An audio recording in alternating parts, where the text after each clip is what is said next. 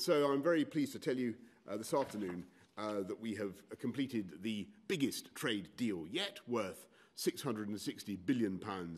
a year, a comprehensive Canada-style free trade deal between the UK and the EU,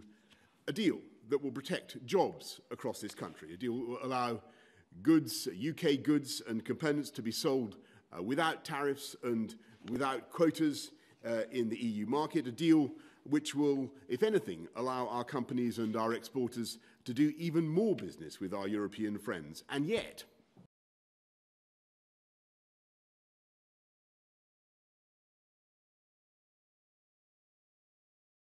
we fulfilled that promise in that we left on January the 31st with that oven-ready deal. Since that time, we've been getting on with our agenda, enacting the points-based immigration system that you voted for and that will come into force on January the 1st, doing free trade deals with 58 countries around the world, and preparing the new relationship with the EU. And there have been plenty of people who have told us that the challenges of the COVID pandemic have made this work impossible and that we should extend the transition period and incur yet more delay. And I rejected that approach precisely because beating COVID is our #1 national priority, and I wanted to end any extra uncertainty and to give this country the best possible chance of bouncing back strongly next year. And so I'm very pleased to tell you this afternoon that we have completed the biggest trade deal yet, worth £660 billion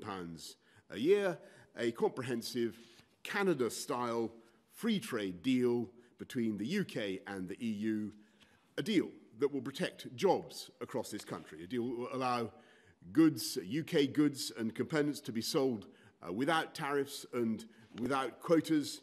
in the EU market, a deal which will, if anything, allow our companies and our exporters to do even more business with our European friends, and yet which achieves something that the people of this country instinctively knew was doable, but which they were told was impossible.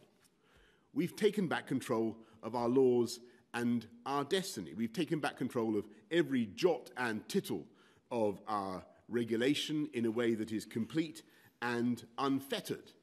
From January the 1st, we are outside the customs union and outside the single market. British laws will be made solely by the British Parliament, interpreted by UK judges sitting in UK courts,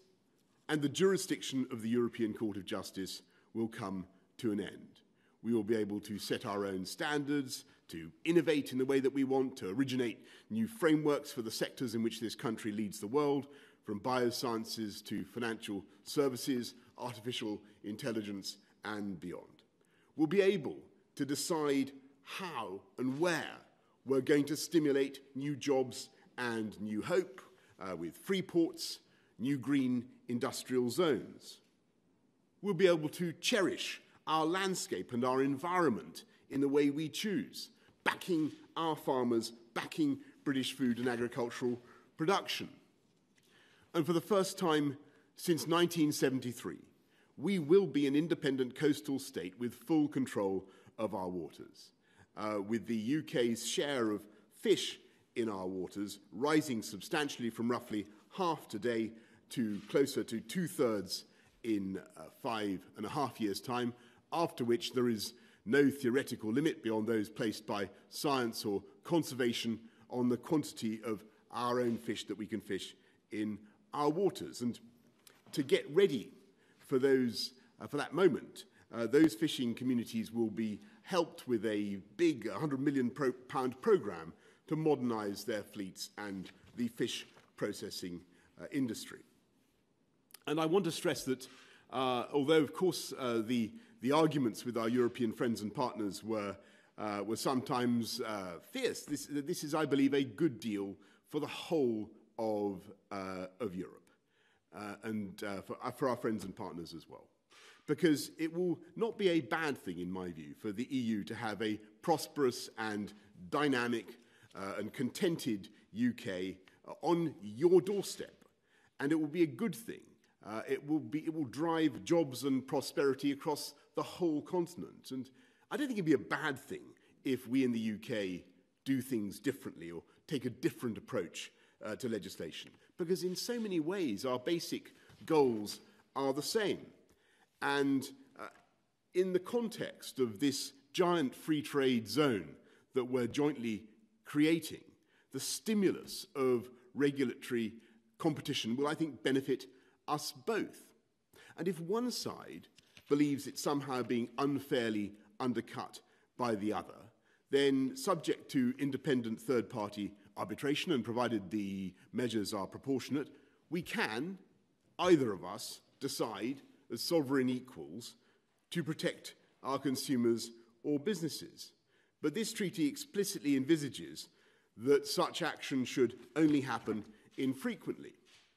And the concepts of uniformity and harmonisation are banished in favour of mutual respect and mutual recognition and free trade. And for squaring that circle, for finding the philosopher's stone that's enabled us to do this, I want to thank President von der Leyen, Ursula von der Leyen of the European Commission, our brilliant negotiators led by Lord Frost and Michel Barnier on the EU side, as Stephanie Riso, as well as Oliver Lewis, Tim Barrow, Lindsay Appleby, many others. Their work will be available for scrutiny, followed by a parliamentary vote, I hope, on December the 30th. This agreement, this deal, above all, means certainty. It means certainty for the aviation industry,